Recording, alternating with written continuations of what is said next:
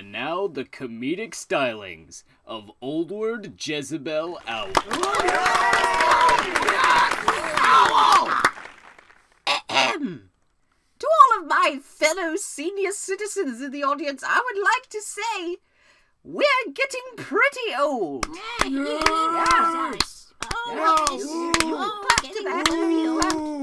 yeah. I'll wait in contemplation. So, how's everybody doing tonight? Good? Yes. Well, it's a good thing that everybody's doing good. I like doing good. Do you like doing bad things like that dastardly Robotnik? No! Running for president this year, I see. What does everybody think about that? I love so much, Owl! Vote for him? Yes. Yes? Oh, well, shoot, I'll vote for him too, then. I'll vote for him a dozen and one times. Everybody's getting raring to go for that election. Yes. What does everybody think about the current president? I hear that his daughter is quite a hoot. And not just a hoot, because I'm an owl. Oh, yeah! Owl! Ooh, that was a good one. Might have used it a little too early.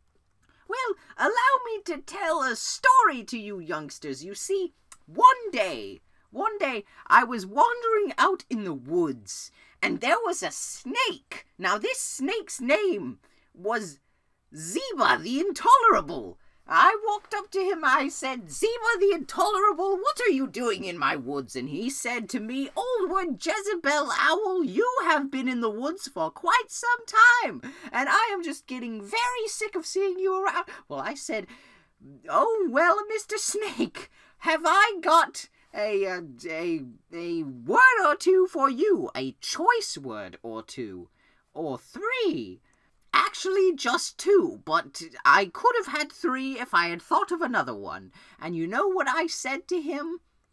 I said, "Darn you." Oh, God. And he just flew right in the opposite direction. I mean, he saw the bumps in my feathers. He saw the sheer muscles of the owl kind. And he knew that he was just screwed royally if he were to come at me like he was going to fight me or something. Because nobody messes with Oldward Jezebel Owl. You see, I was in the Navy for 3 years.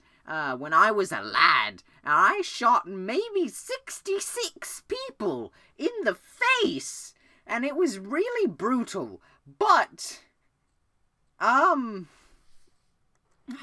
wasn't supposed to tell you that. I wasn't supposed to. Okay, I'm sorry, but... Oh, is that a gun? To happen like this. Put it down. I didn't mean for it to slip out, but I mean, you all down. heard it, and nobody can live to tell the tale, so it just has to go.